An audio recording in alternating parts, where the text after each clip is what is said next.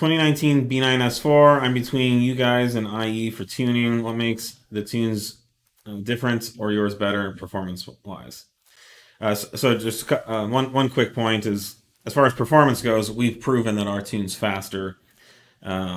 We currently hold the world record, which is 4 miles per hour faster in the quarter mile and half a second faster than IE's, with the same modification levels and weight reduction. So nobody has a faster B9S4 tune in the world right now than we do.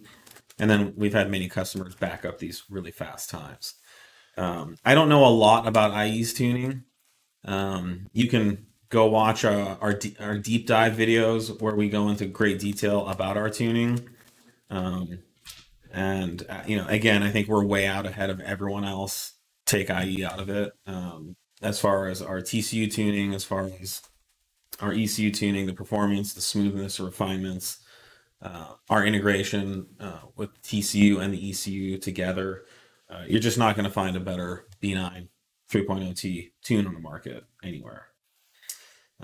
So yeah, and the feedback has been phenomenal. I think there was a poll recently on one of the groups, like, and we beat every other option on the market, like, by a substantial margin. Like, it was, I think we got like over 50% of the votes easily. That next question actually follows up nicely. It's something we should address more.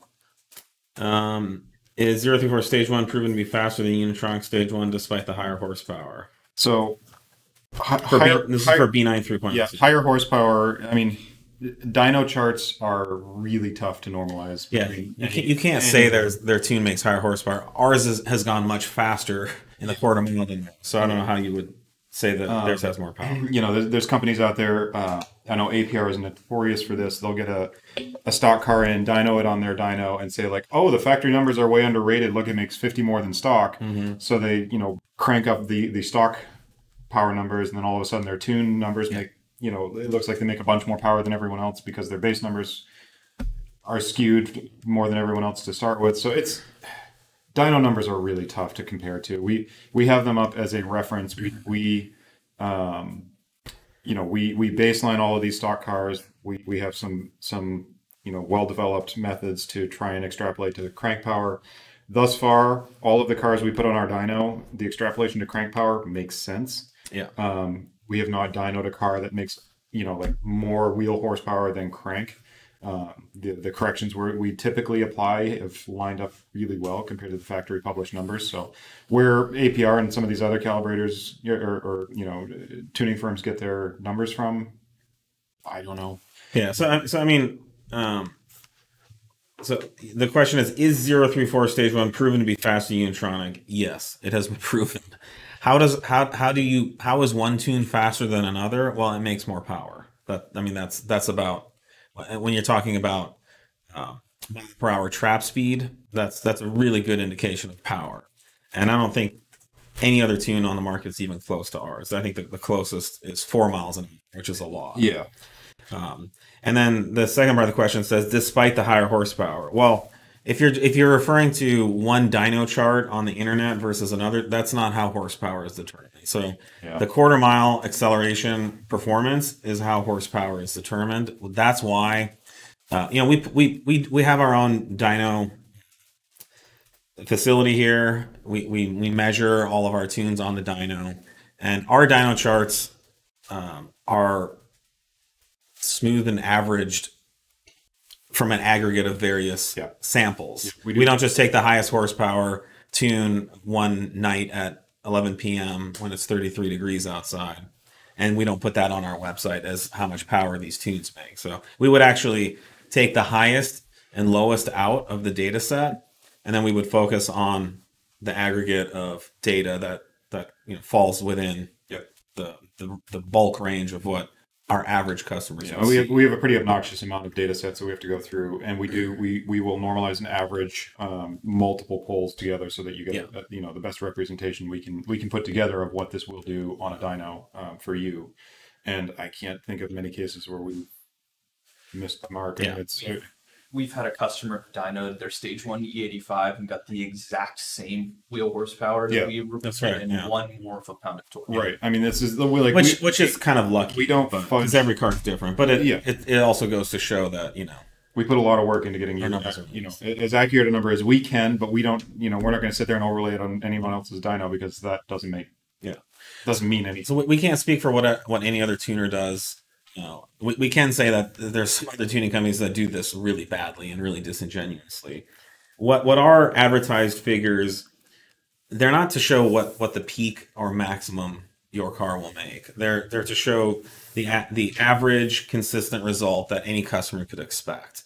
Our goal would be for most of our customers to make more power than that, and sometimes there's going to be customers that fall below that, but in a small, relatively tight range around that. And we see sometimes two exact cars from the factory that can make up to 10%, 15%. We just went through this with the RS5 when we were trying to baseline the RS5s. We had 3 different RS5s on the dyno. They made 3 different powers. Quite a bit different. And I guess luckily ours landed right in the middle. But it's there's a lot of variance and a lot of factors at play with these. Yeah, and we do have an upgrade program for switching tunes. Yep. And again, we're competitors to Unitronic. I like Unitronic. I think they're a professional company. I like the owners. I know them. I would consider us friends. I'd go out to dinner with them. But we've had lots of their customers upgrade to our tuning, and the feedback has been unanimously very positive. Somebody's actually asking if we've ever dynoed a competitor's file. We do not. We really try not to focus. The only time I ever really saw like competitor dynos on our dyno was when we used to do dyno day stuff years ago. But we haven't done that for quite a while. We focus on us. We calibrate these to what we feel is the correct power output, the correct method. And then just to button up this conversation real quick, making a lot of power is actually pretty easy. So we happen to be making the most power currently. I'm sure someone else will figure out how to do it soon.